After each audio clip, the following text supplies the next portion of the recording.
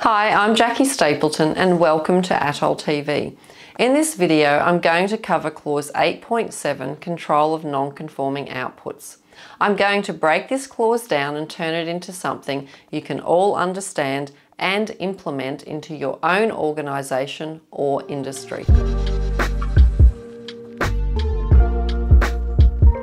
This clause starts off with subclause 871. The organisation shall ensure that outputs that do not conform to their requirements are identified and controlled to prevent their unintended use or delivery. Okay, let's stop there and confirm what this means before we move on further. This is just saying that we are required to identify when we have produced our product or service and it does not meet the customer or other interested parties' requirements. When we do identify it, we need to take action to control it so that we stop it from happening again. Now, let's move on to the next part of this clause where it states that the organisation shall take appropriate action based on the nature of the nonconformity and its effect on the conformity of products and services. This shall also apply to non-conforming products and services detected after delivery of products, during or after the provision of services. And then to help us even more, the clause gives us a list of what these appropriate actions could be. So let's work our way through these one by one. The clause states that the organisation shall deal with non-conforming outputs in one or more of the following ways.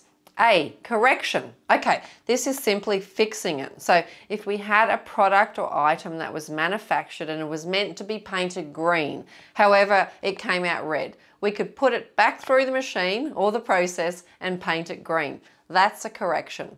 Of course, we would only select this option if we could repaint the item and it didn't impact the functionality of the item. Then we move on to the next option, which is B, segregation, containment, return, or suspension of provision of products and services.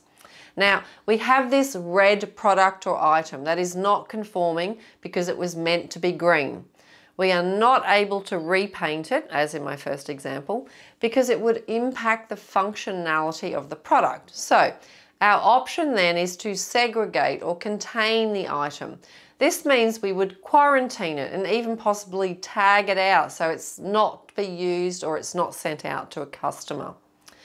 The next option this clause gives us is C, informing the customer. So, of course, if our customer specifically requested this product to be green and we're not able to repaint it again, we would communicate this to the customer so they are kept in the loop of what the corrective action will be, which does lead into point D, obtaining authorization for acceptance under concession, which means that possibly the customer is okay for the product to be red instead of green. It doesn't really impact the use of the product and they are happy to accept it under this concession. In this instance, they might receive a discount or a credit for goodwill and customer relations, of course. But the point is that the customer will take possession of the item even if it doesn't meet their initial requirements. You may find that some of these options are relevant to your products or services and some are not. And remember, these non-conformities could be detected before the product is sent to the customer or after. Regardless of the time frame for identification, the same options are to be considered. Then the next and final statement in this subclause of 871 states that conformity to the requirements shall be verified when non-conforming outputs are corrected. Meaning that when you do take action to rectify or correct a nonconformity, you should check that the product or item continues to meet all of the requirements again. So if you are able to repaint the red product green, then all of the normal quality checks at this point are to be followed. Nothing changes. We then move on to the second subclause of 872, where it states that the organisation shall retain documented information that A, describes the nonconformity, B, describes the actions taken, C, describes any concessions obtained, D, identifies the authority deciding the action in respect of the nonconformity.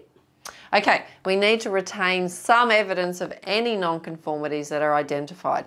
This is normally something that is maintained in a nonconformance register or improvement register. You can call it what you want, really. This register should include what the nonconformity was, what actions were taken. Remember, from correction, segregation, informing the customer, or acceptance of the product under concession, as I explained earlier.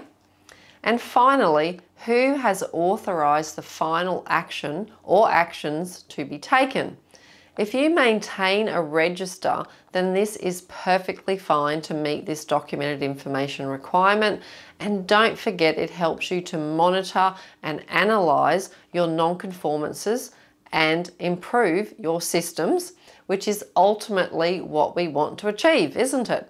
Now that I've explained all of these requirements, can you see more clearly how you could action and demonstrate these requirements in your own management system?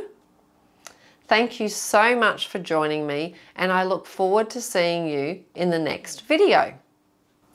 Auditor Training Online is a recognised training provider, and we know how it works in the real world. So we are confident that we can help you to make a change in your life and join the most sought after profession out there.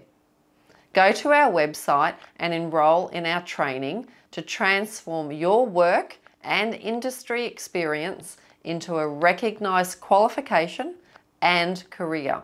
And also, don't forget to subscribe to ATOL TV and leave a comment or question, as I truly do want to help you to join the best career out there with me.